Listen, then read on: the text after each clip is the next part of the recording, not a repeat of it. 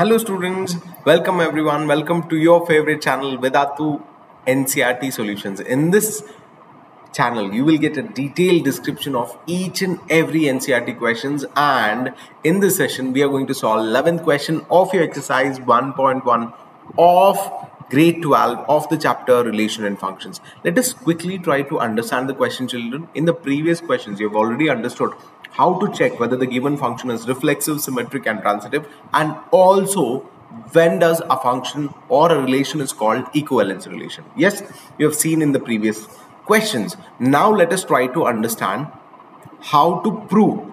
Yes, they have told us to show that the relation R in a set A of points in a plane given by P comma Q, distance of the point P from the origin is same as the distance of point Q from the origin.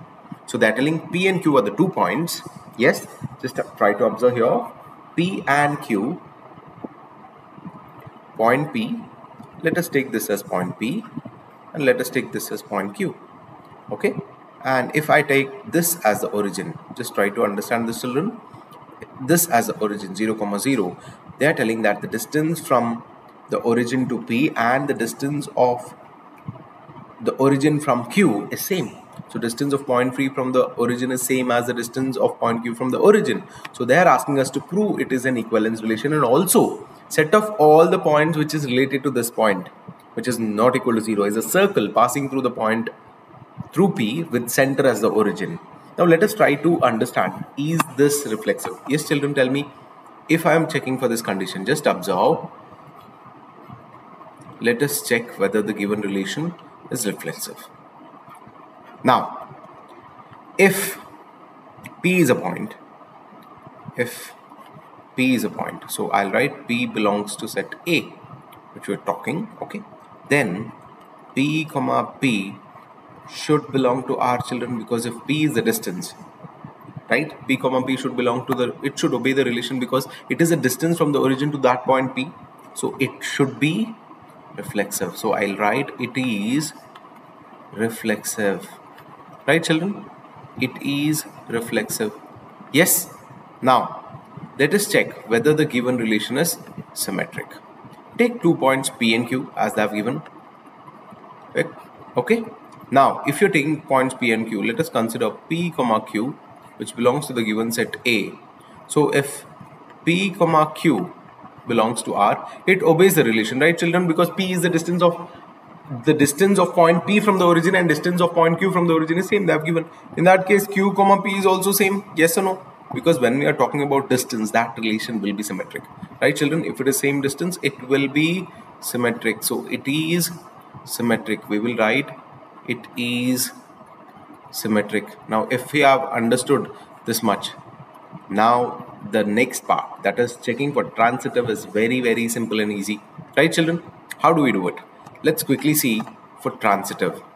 So whether this relation is transitive, we'll check. Now observe, instead of taking 2 points, let us take 3 points P, Q and R. Okay, let us consider 3 points P, Q and R, which belongs to set A. Okay, all 3 are distance from the origin. All 3 points are at the same distance. I will take this point for your understanding. I'm writing this. This point is P, this point is Q, this is R. Okay, so let us assume that all 3 are at the same distance from the origin. In that case, P and Q both are at the same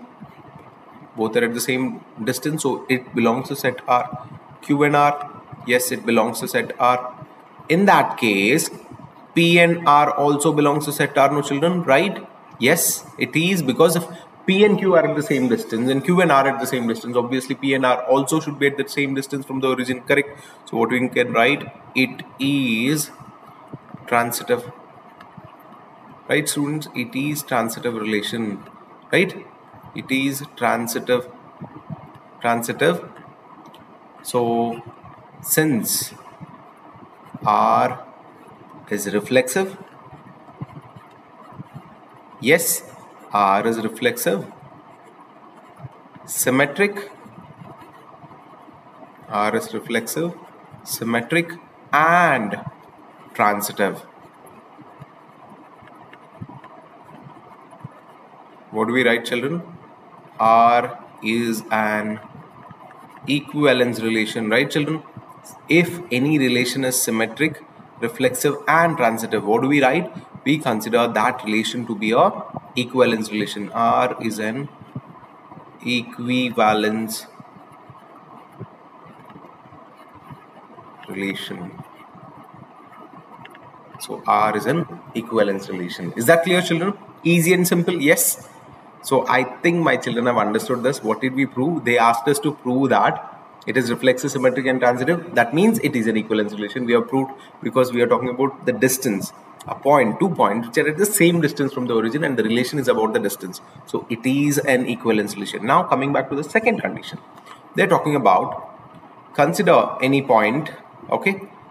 If point P is there, let us consider different points, children. If all these points are at the same distance from the origin 0, 0, okay, which is related to P, then if you try to connect them, children, it forms a circle, right?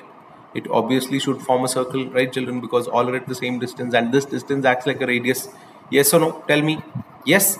So if you if you join all these points, if you try to connect all these points, children, try to understand. If you try to connect all these points, then it will form a circle whose radius will be the distance of these points from the center. Yes, it will form a circle. So please make a note. So you can write, since all the point, since all point related to P, all points related to P resembles radius of a circle, or you can write forms radius of a circle from origin. Now you will write what is given in the question. What is given, children?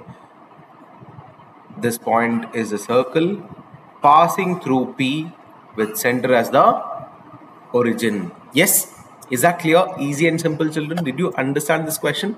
It was easy, right? So please make a note of all these points, children, and remember, whenever it is given with respect to distance, if they are talking about distance of 2 points from the origin, so if the relation is about the distance, if the distance are same, then obviously it will be an equivalence relation. Yes, I hope my children have understood this.